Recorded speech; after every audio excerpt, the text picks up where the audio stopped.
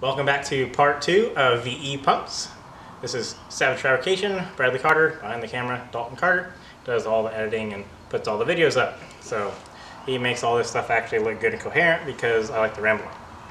So last time we talked about the KSB and a few easy mods and a few small mods, as well as going over a lot of the basis of how the injection pump works. We're going to continue with going forward on how the injection pump works. We went over nomenclature.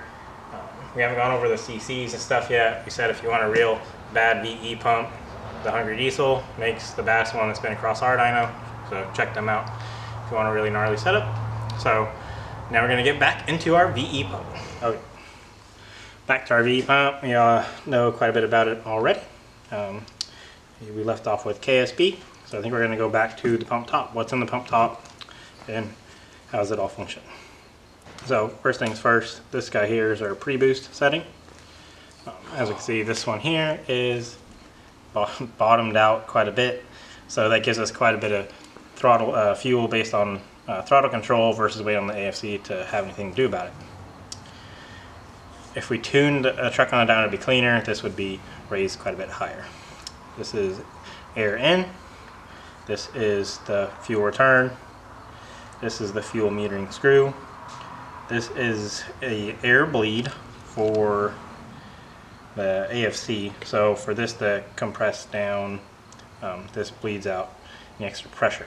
There should not be fuel coming out of this. If you have fuel coming out of this, you probably have a faulty return valve here, which is allowing the fuel level to get up higher than where this is. The fuel pin sealing does not seal so tight that fuel can't get by. So if you have fuel coming out here, you probably have a bad return valve. The return valve on these pumps is extremely important. You cannot switch it out with any other kind of banjo sized return valve. They have an internal assembly that's designed to hold a certain amount of pressure at the same time bleed off the proper amount. So we've tried, the reason we know this is because we tried to get more fuel to flow through the pump by running a higher flow banjo with a really big lift pump, and the truck would not rev smoothly. It would start to pop and sputter above about 32 to 3400 RPMs. As soon as we put the OEM valve back in, the truck ran fine all the way up to 4400. So we have our screws here. The best way to take these off is with a pretty tight fitting flathead screwdriver and a combination wrench on the screwdriver to turn these. These get stripped out pretty easily. These ones are loose for the video. We can pre-loosen them. Maybe I did, maybe not.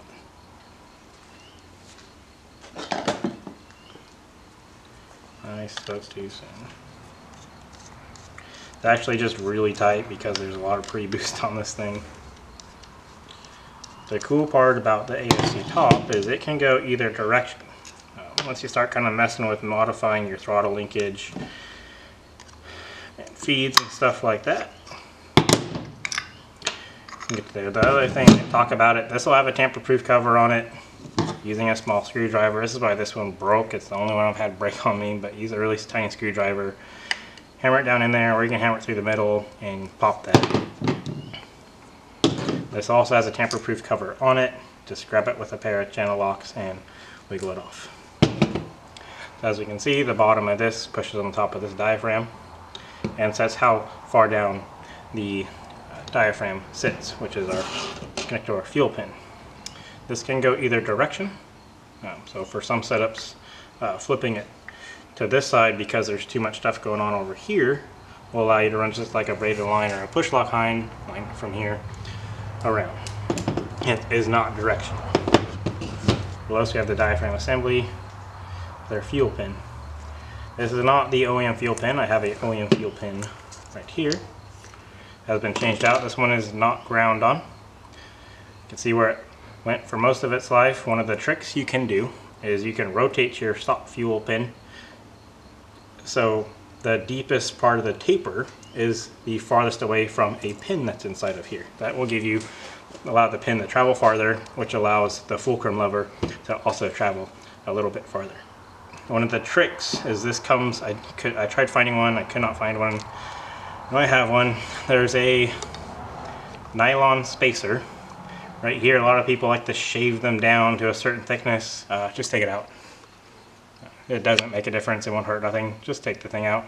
When you run a Denny T fuel pin or any other aftermarket fuel pins, just take it out. You don't need it.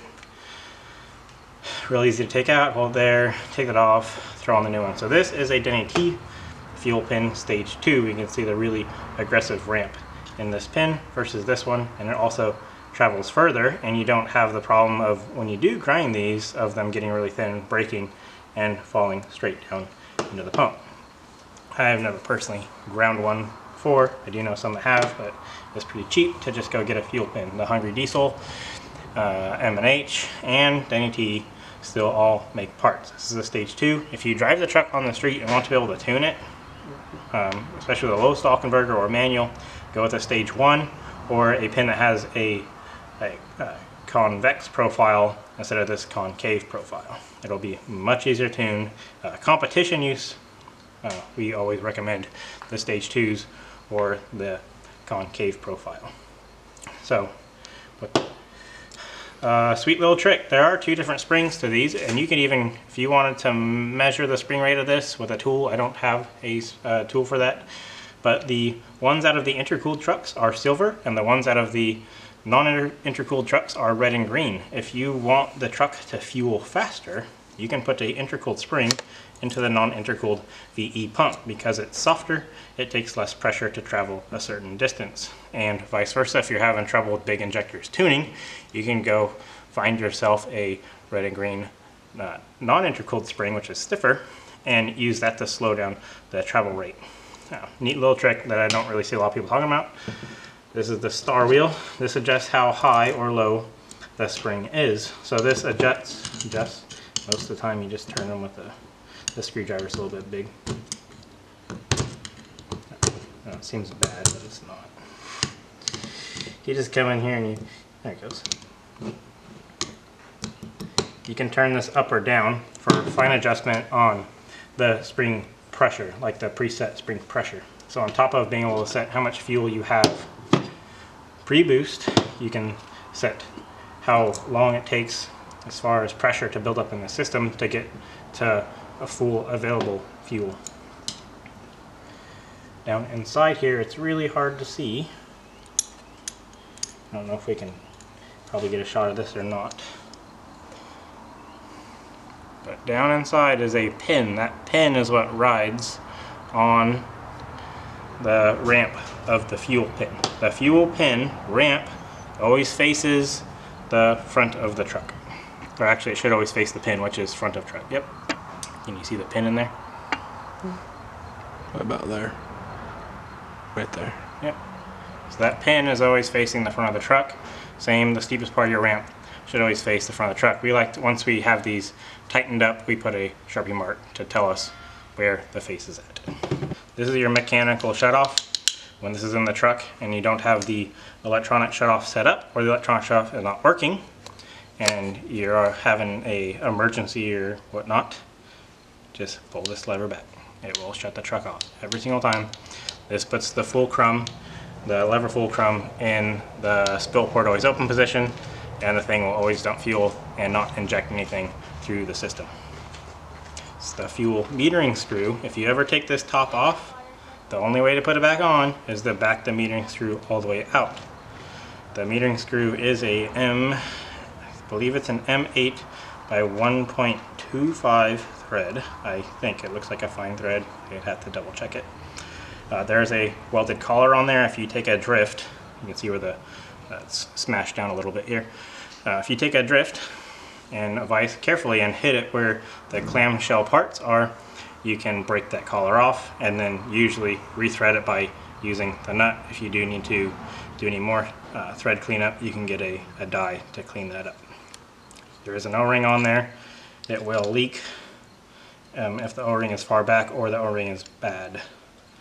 There's a staggered washer set up for sealing. This all needs to stay in place. And a flat head on the back. This is like a 5/16 8 deal. It doesn't work that great.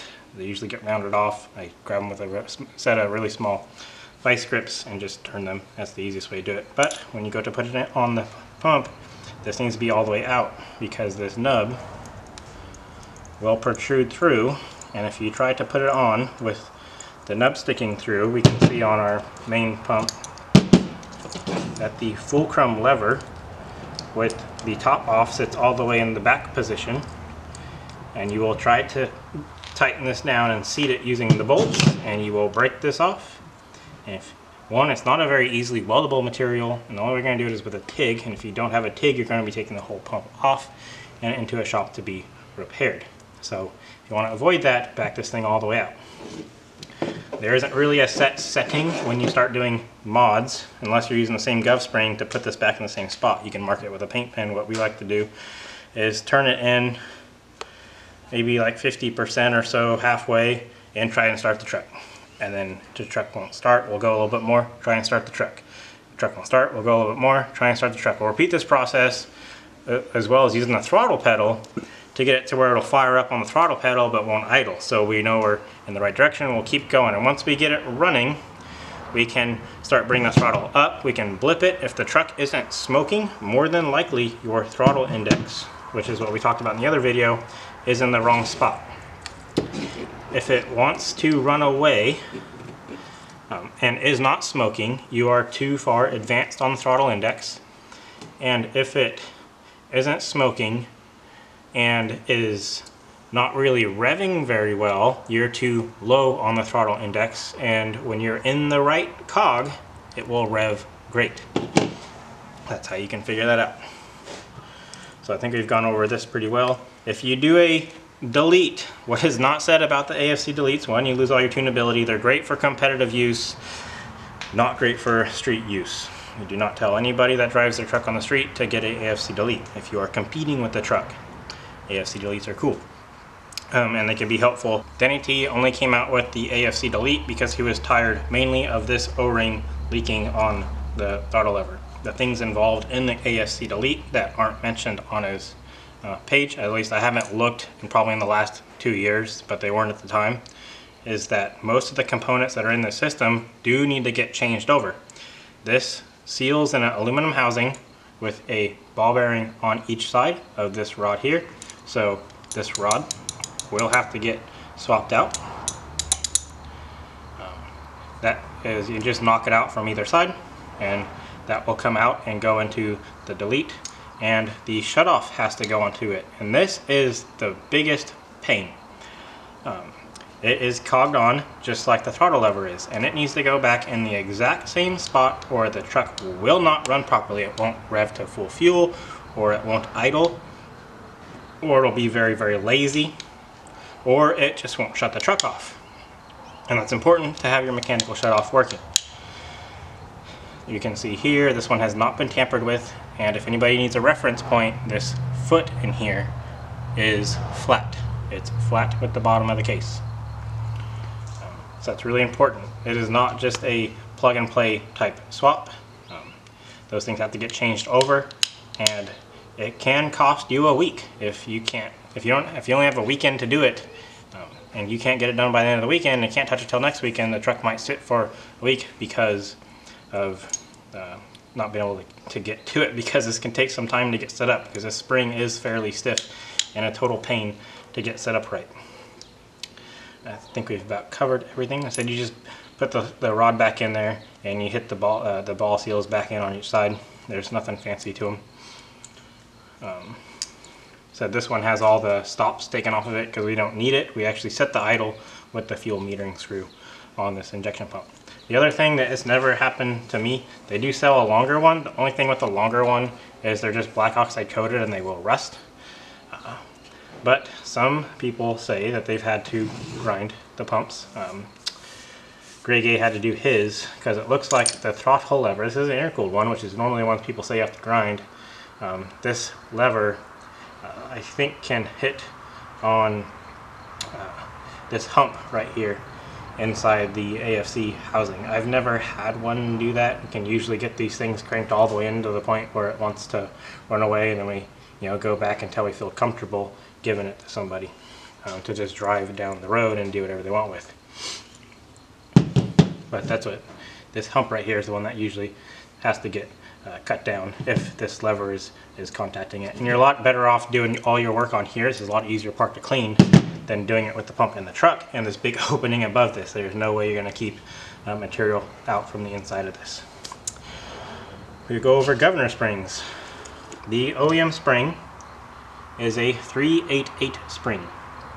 Pretty soft. It will govern out at around 2200 to 2400 RPMs. And there is a difference between the vehicle in gear, manual or auto, versus the neutral rev. They will always neutral rev higher than what they will govern out in gear. The most common one is the 366 spring, which is what's in this pump. This is a 3200 RPM spring, also known as the 366. Remember, the OEM part number is 388. This one is, I want to say it's 388. Yeah. This one's a 366. And it is a much stiffer spring, but is the same length as the 366 or the 388. So you can just drop it right in, and it gives you a 3200 gov. And you can manipulate the springs by pulling on them harder, and we went over that in the other video. Be sure if you do that to say I am fully responsible for if I screw my pump up, because you can do it very easily. The next spring is the 354. This is the 4200 spring. I don't think it's the 4800. This spring is a very big, very stiff spring. I don't believe we have cut this one yet. What you have to do, because since we know that they're the same length, what we have to do with these, because as you can see, they are two very different lengths. So what you need to do is you cut the coils down, and then you're going to take a set of pliers and bend it up. You need to make the 4200, I think there's a 48 or a 4500 spring. They have to be the same length as this, or else you're not going to get 4200 RPMs with an RPM out of them, and you're going to have a really hard time getting the things to idle. So I do know some have just thrown these things in and done the throttle linkage mods and they work, but it's not hard to just go in there with a set of cutters and cut this down, bend up a tab, a wire link, and there you go. So it's noticeably bigger, thicker, and longer. So you do have to modify these springs to fit. It's not hard. We've done quite a few of them. So that's the governor springs. We've gone over the governor weights. The fulcrum lever is this guy right here. What the fulcrum lever is attached to is a collar that is around a single plunger system. We will probably go over the plunger system and the cam lift and stuff in the next video. We don't want to get these going too long, but we can go over what's happening in the distributor valve, basically the distributor valving system, the cam lift, the injection duration, how it does the injection duration, how it the spill ports and plungers and all that stuff work in the next video. So I hope you guys enjoyed this. I don't think I missed any secret modifications. We went over fuel pins, gov springs, all that jazz. Went over KSB, case pressure, stuff like that. Went over how to safely put the pump top back on, how to get the fuel metering screw set up. I can go over maybe real quick before we end this. You can remove the idle stop and the throttle stop, and if you have your indexing done right, you're gonna have to play with the indexing to get it right. You can use the indexing as well as the setting on the fuel metering screw to set the idle.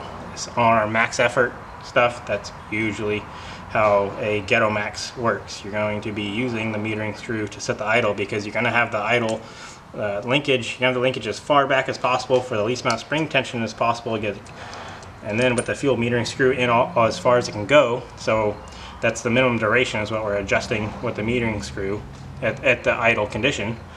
There's also a wide open adjustment that's occurring, but we're talking about using it to set idle. You'll use this to turn it up a little bit, turn it up a little bit, turn it up a little bit, and you will get the truck to idle, start, do everything it's supposed to do on the fuel metering screw alone. They do make a longer one.